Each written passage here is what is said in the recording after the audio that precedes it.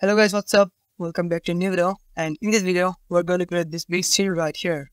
So let's get started. So before you start, what you want to do, you want to go to settings, plugins, and here make sure to enable water. Water perimeter. Make sure to enable this. And now we want to create lights.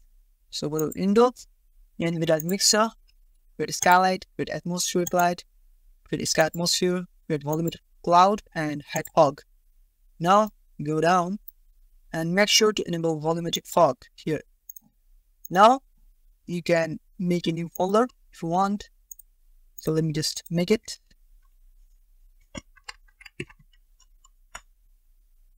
Now we can start by creating a landscape. So go to landscape, 7 into sorry. Here select 16 to 63 quads, and if you want, you can choose a material. So I've chosen a material here, download it from aka bridge, and now create. Now we have a landscape. Then we can create our water or ocean. So here search for water body ocean, and if you don't find it here, so don't worry, go here, all classes, water body ocean, and drag it down to a scene just like so, and place it wherever you want it. For me, I want it here. And as you can see, we don't want this big land because our scene is going to be small. So just select water body ocean, select these small points and drag it here. And just like this, we have a small island, and this is what we want. Okay, good. And now as you can see, there is an issue. There is a bit awkward. So to fix this, select water body ocean. Yes, select water body ocean and drag it up, it down.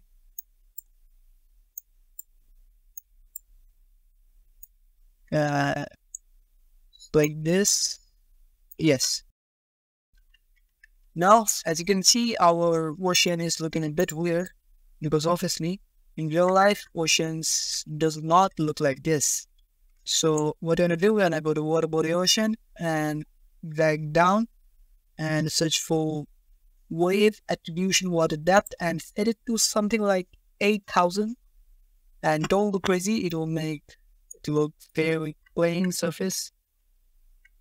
And now as you can see, our ocean is looking a bit more realistic. This is what it should be looking like. Now we can do some changes to our island. So go to water body ocean, and here search for color. You will find it under water height map settings, effects, color noise. Here is the sum of the settings which you want to change. So I'm just going to play with this value. So see if I set it to something like 0.8. So as you can see, our landscape goes a bit crazy. A bit smooth curves, which you see in islands. So I'm just going to play with these color amounts and tiling. So let me just do this.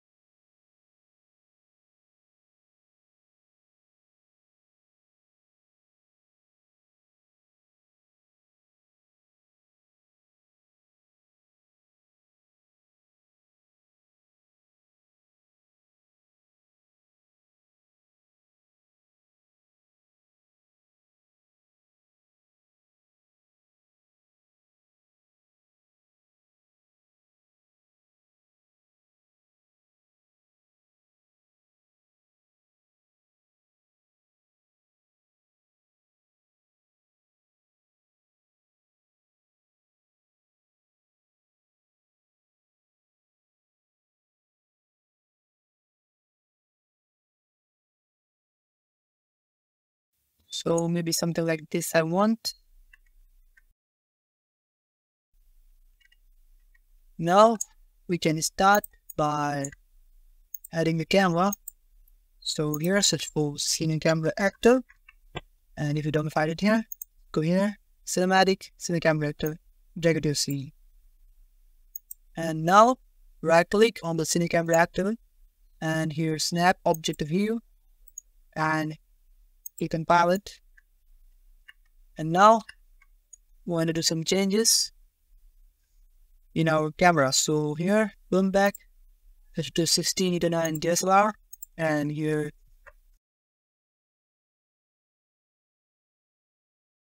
you get a cinematic view, and in focal length, set it to something like 12.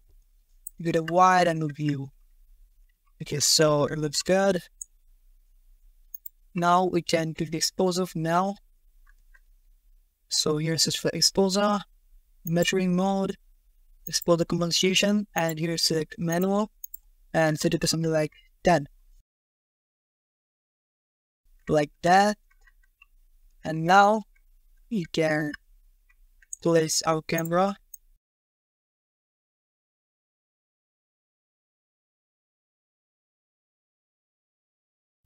Yes, it looks good. A bit font.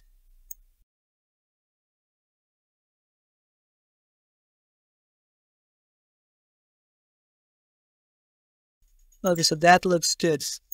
Now we're gonna change the position of a sun. But before that, go to lights and here hide the volumetric cloud and select the directional light and move it. I'm gonna be setting up this in horizon somewhere here. Yes, that looks good. And now we want to increase the source angle.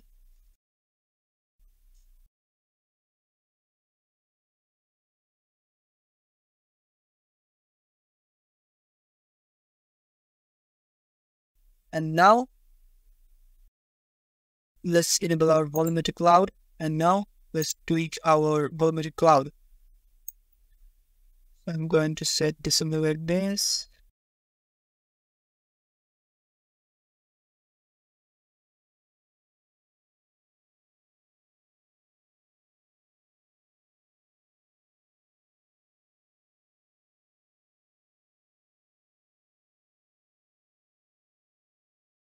Okay, so that looks cool. Now we wanna change the exposure maybe. And here it's the 11. Okay, that looks cool. And now let me do some last changes.